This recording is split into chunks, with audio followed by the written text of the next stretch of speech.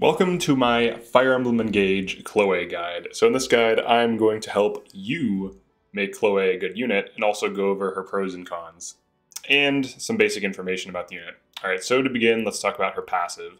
So Fairy Tale Folk is arguably one of the better passives in the game. It increases her damage by 2 if there's a male and female ally that are within 2 spaces of her, which is a pretty easy condition to meet. If you want to consistently meet this condition, run male Aleer on Flyer or Risotto, and also run Ivy or a second female Flyer. And it's pretty consistent, pretty easy to meet. This allows her to get her damage bonus whenever, she's with her flying squad. Or she can just kind of hang out with the team, and you can just kind of have units hanging around. So that's the easiest way to meet her condition. Okay, so Chloe, in my opinion, is one of the best units in early to mid game. And she does have damage issues to some degree very late on, but this can be mitigated with either stat boosters, changing her to Wyvern.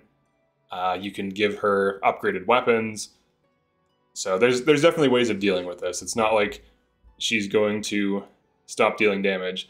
But yeah, so as long as you know how to mitigate these problems, you can easily keep her relevant throughout the end game. So one thing I started doing in my 3rd and 4th playthroughs is I'm running Momentum instead of Canter. And the reason for this is it's tons of free damage. On a 6-move unit, you can consistently get +4 to +6 damage. You get +4 if you are even next to an enemy because you can move around them and it counts, it stacks the damage. So if you are standing next to an enemy, you can go up a tile, right 2 tiles, then down a tile, and that's +4 damage from Momentum. So you, at minimum, get +4 damage, and at maximum on the flying class, you get +6. Now, if you can use boots on the unit to increase its movement, or if you throw some other kind of thing that increases movement on it, it will also allow you to hit further out, and therefore hit harder on your first hit.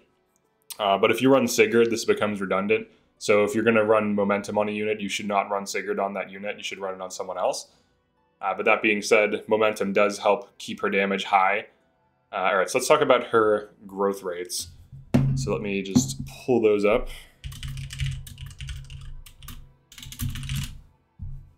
Okay. I actually usually have it open 100% of the time for some reason. All right, here we go. Chloe. So she has 75% health, 25% strength, 50% magic, 40% dex, 55% speed, 30% defense, 25% res, 25% luck, 5% build. And then if we go to class growths, on Griffin Knight, which is what she's on right now, she gains 10% more strength, putting her at 35%. She gains 15% more magic, putting her at 50%. She also gains 15% dex, 20% speed, putting her at 75% speed, and 15 res and luck. So she ends up being insanely fast, and her strength growth is on the lower side, but because of her passive and because of other passives in the game, as well as specific emblem rings she can run, you can keep her damage quite high. So for example, if you run an emblem ring like Ike on her, and you get the bond level to 20. I think she gets +5 or +6 strength from Ike, which drastically improves her damage. So there's little tricks you can use to fix her damage if you find that her damage isn't that high endgame. But that being said, her growths are geared towards speed. She can be an effective magic user, or not an effective magic user. She can be a decent... Actually, she could be a sage now that I think about it. She has the speed and the magic growth. She has 35%. Or is it 30? Yeah, no, it is 35. She has 35% base magic growth, so you actually could throw her on Sage, and she would be a decent Sage. However, if you want her on Griffin Knight, she can use Flame Lance or Levin Sword, both of which are fine. In this case, she's just a Spear Griffin, but I could arguably put her on Levin Sword, and eventually her magic growth will slowly creep up to her strength growth. Her strength is still higher at base, so even though she has better magic growth rate, it's still going to take longer before you see a flip, before you see the magic overtake the strength. So aside from that, how much investment is required to make her good early to mid game? I would say almost none. All you have to do, and it's very simple, is you hand her a Steel Lance, and then you put Sigurd's engraving on it, and then you upgrade it to +1 as soon as you can, and then +3 as soon as you can, which happens a few chapters, you know, like before chapter 10. So with just the Steel Lance with Sigurd engraving on it, she will one round most things because of her high speed, and because she one rounds most enemies outright, she will power level herself effortlessly. So if you just position her well and just avoid her getting killed by archers, which is something I'm so used to, it's second nature, but I understand some people have a hard time positioning flyers. But if you can just have her either dive things that can one round her, like archers, and get rid of the threat in of itself, or just have her kill slower enemies, she will snowball in early game and can probably, I could say she easily could solo most of those maps after a certain point before like chapter 10. There's definitely maps where she killed like on what was it, Anna and Jean's paralogue, she was just like soloing a ton of things, and then on chapter 7 she was soloing a bunch. She like sat in the middle of a bunch of enemies and just killed them all. So she can become a hard carry, and I didn't use a single strength booster on her, and I can prove that. So in this run, oops, sorry, just gotta manage items. So in this run, I'm actually sitting on 2 strength boosters, a Seraph Robe, Spirit Dust. I'm sitting on a bunch of upgrades. So she's a hard carry without upgrades, and she does have a Strength +2 ring equipped. I did not use Bond Ring Manipulation to create that. I just randomly created a bunch of bond rings, and I happened to get like 1 or 2 S rank rings. But I did create probably like, I don't know, 100 rings or so. You know, so it's not a trivial amount of rings to create to get an S rank. Alright, so she has good growths. She's more geared towards speed. You can make use of her passive. She's a good early game carry. Late game, you can easily build her so that she still is relevant and has good damage. Alright, so let's talk about her classes. So what are her best classes? So she actually could go into magic classes. She could go on mage, or I'm sorry, she could go on sage, mage knight, and potentially even high priest. So these are definitely viable on her because of her decent base magic growth and her good speed. She would actually be quite a decent sage. Now, one nice thing about her is it seems like she has higher base build than other mages. Yeah, I think like Anna is like 5 build. Maybe she's not. Maybe she's, let me check this. I'm curious. Yeah, so Anna on Mage Knight is 1 less build than Chloe on Mage Knight. So she has a little bit more build, so that would make her a little bit faster. And she also has like slightly better speed growth. So if you threw her on Mage Knight, she'd be insanely fast. And her magic would start to snowball to some degree, because she would be at 60% magic growth. So that actually be viable. Other options include just the stock, you know, Lance Griffin Knight. That's pretty viable. She gets access to staves. She gets S rank and spears, which only really matters for the last few chapters if you want to run specific weapons. But it's pretty solid. Lances have good base damage and accuracy, so I would say they're better than swords outside of her running Levin Sword. But her on Levin Sword, it's going to take some time before the like weapons flip. So what do I mean by that? So like right now her strength is higher than her magic by 4 points.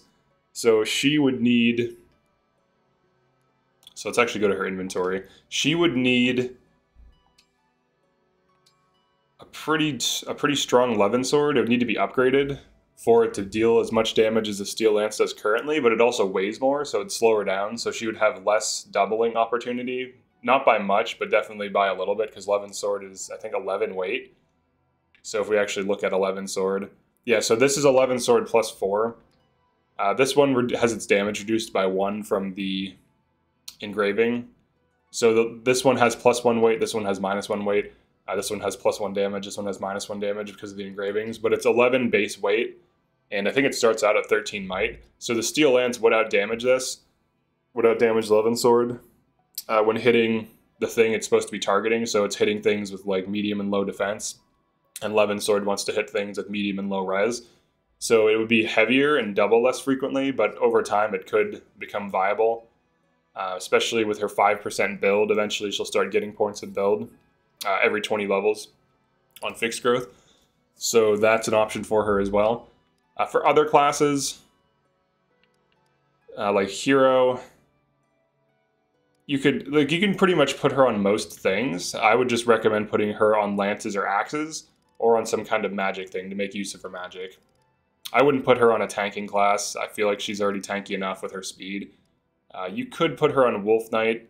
It wouldn't be the best thing. You could put her on Paladin. It would actually be decent. Paladin gets you more build and more strength. You do lose a little bit of speed on Paladin, but it does have 15% speed growth and 15% strength. So it kind of helps push her strength up. So Paladin would be like a grounded variant. Now you get the advantage of having some reposition thing pivot. You get a little bit more strength, you get a little bit more durability, and you get some more build. So this could be better for like a Brave build. If you want to put like a Brave Lance on her, that could be a viable option. Let's see what else we got. Wyvern is good on her as well. Wyvern has one more build than Griffin, but I believe Griffin has more speed. Yeah, so the funny thing about Wyvern versus Griffin is Griffin has 2+ speed on Wyvern, so Wyvern's +1 build doesn't matter because Griffin still has 1 more speed on it, so it basically cancels out. Well, actually, it's a point in Griffin Knight's favor because it has higher speed, so Wyvern does have more strength, and it does have Air Raid, which can be used pretty effectively. It also has more defense, so you can run Wyvern, and as long as she has access to either lance and axe or lance and sword, you don't want to do the sword and axe because you don't get the benefit of her being on lance. Wyvern does give her access to Levin sword, but you can see she loses 2 points of magic, and on Wyvern you have no magic modifier, so the upside of unlocking sword on Wyvern is kind of negated by the fact that Levin's sword would be pretty ineffective on this, just due to the low stat and the low growth, because now it's just 35% growth. However, Wyvern does put her strength growth at 45%, because it gives plus 20% strength growth. So there's definitely some pros and cons of putting her on Griffin versus Wyvern. Both are viable, and I would say those are probably her best options. Maybe Paladin is also really strong, and then if you want, you could put her on Sage or Mage Knight. Those would be fine. Putting her on Halberdier would be a waste because her speed is high enough that she usually doubles anyways, so she doesn't need pincer attack. So you're kind of just land blocking her or putting her at 5 move arbitrarily. Royal Knight could be interesting. You do get 1 more build. Royal Knight is a weird one. It's kind of like a Paladin that has access to staves, which is nice. It has 1 less rank, so she would just be at A lances. So let me check out its growths just to compare to the other classes. It's in a weird location on this list. Here it is. All right, so Royal Knight, you get 5% HP, 10% strength, 15% magic, 15% dex, 15% speed. It's kind of just like random. It feels like a kind of hybrid class. The 15% speed is nice, the 15% magic. So if you put her on this, you'd probably be trying to do like a Flame Lance build, I would say, because you would be at 50% magic growth on this. The magic is decent, actually, so this might be an option for her. The only thing you have to watch out for is Reforge, just like siphoning health off of you if you want to fix a broken ally. But aside from that, this could be a good option for her. It would be a Flame Lance build. And you still could use other lances. Like, you're not just only limited to Flame Lance. It still has decent build. You could still use like a Steel Spear and deal respectable damage. You do miss out on some speed, but the speed growth is decent, and this actually might be a pretty viable option for her. Now, something other people have said is that she's good on Martial Master. I personally haven't used this class much. It seems like it could be decent. Its main upside, its main draw is punching things, getting brave weapon effect. So this could be something that she's good at because she does have this kind of like mixed growth situation where she has decent growths on magic and strength. And when you add in something like Martial Master, it would increase her magic growth to 20%, or I'm sorry, 55%, and it would increase her strength growth to 35%, which is decent because it uses both of those stats to calculate the damage for punching. So that would be kind of interesting. You could run that if you want to try some different thing out to have some fun. It seems like it could be good on her because she's fast. It does lose a lot of speed though, so quadding is kind of suspect. The build is decent. 7 build is nice. High Priest. So High Priest has more speed, less build, more magic. I would say if you want to punch things, Martial Master is probably the way to go. Weirdly, Martial Monk actually has more magic growth. It has 25%, whereas Martial Master has 20. So it's kind of strange, but it's interesting. Thief on her, I wouldn't recommend because she has lower strength. Thief, I think you want it to be on units who are fast but have high strength, because their damage can fall off mid to end game unless you heavily invest in the Thief. So you kind of want to have like either upgraded weapons or high base strength to compensate for their weapons at like lower might. Because nothing feels worse than having a Thief throw a single dagger because the enemy's too fast, and then it does almost no damage. It just feels bad. But she could potentially be a decent Thief. All right, so those are classes, and I kind of touched on the upgrades, but let's go over them quickly. Oh yeah. I'm sorry, that was classes. We still need to talk about passives. All right, passives. I would say she wants Canter, Momentum, and potentially Lance Power, but I don't know that you want Lance Power early. The idea behind Lance Power, so let's look at some of these. The idea behind Lance Power would be to boost her damage on like a Brave build. So here are the pros and cons of some of the main abilities she wants. So Canter makes her flexible. If you are not running Sigurd on her early game, getting Canter early is nice. She doesn't need Canter. Most units don't need Canter. Canter is objectively one of the best abilities for repositioning and mobility, and it allows your team to be very flexible, so you can't go wrong getting a unit Canter. Momentum is good for dive, for attacking, so if you want to be more aggressive and be a little bit more crazy, I would recommend getting Momentum. Lance Power, the first tier costs 1k. You get +2 attack on all lances, including flame lances, so you deal +2 damage with all lance attacks, and you also lose 10 avoid, and then Lance Power 2 costs 2k SP, and you lose still 10 avoid, but you gain +4 damage. So if you want to run some kind of Brave build, you want to go for Lance Power, and just that's all you get. And then I believe Lance Power 3 costs 3k, and you get like +6 damage. So like there's definitely some Lance Power builds you could run that would be good. Momentum is good. Canter is good. You could also run Avoid on her from Marth. That's pretty good early game. And those are the ones I would recommend. All right, so that's classes, passives. Let's talk about the weapon. So early game, you just hand her a Steel Lance with the Sigurd upgrade, and it consistently performs. She will run one round most enemies and destroy them. All right, so let's go to Refine really quick. Iron weapons I would skip on her. Javelin can be a decent option for her. So like if you upgrade a Javelin, it's relatively cheap. Early game, I think there's better options to upgrade, but it is decent. Its weight is low enough that she usually doubles with it. Spear I would avoid completely. Spear is way too heavy for her to double with. It's just insanely heavy, 15 weight. It's just not, it's very unlikely she'll double with Spear, but with Javelin, you can invest in it, and she can double with it, and it's decent. But I don't recommend prioritizing it early game. Early game priority, I would say, is like Steel Lance, Steel Sword, and Levin Swords. I think these pop off. I think those are the main things. I'm experimenting with some other things too. I'm trying out Panettes, trying out some different builds for fun. But yeah, that's it for this one. That's it for Chloe. If I had to rank her in terms of effectiveness, I would say she's easily an S tier unit. The only things you have to really concern yourself with are late game, her damage not being like super high, and all you have to do is just run the right emblem ring on her.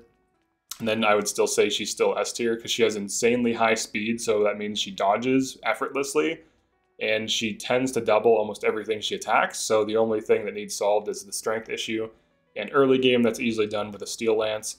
And if you can get that Steel Lance to +5, and even if you want to use an energy drop or 2 on her, that'll make her relevant without an emblem ring.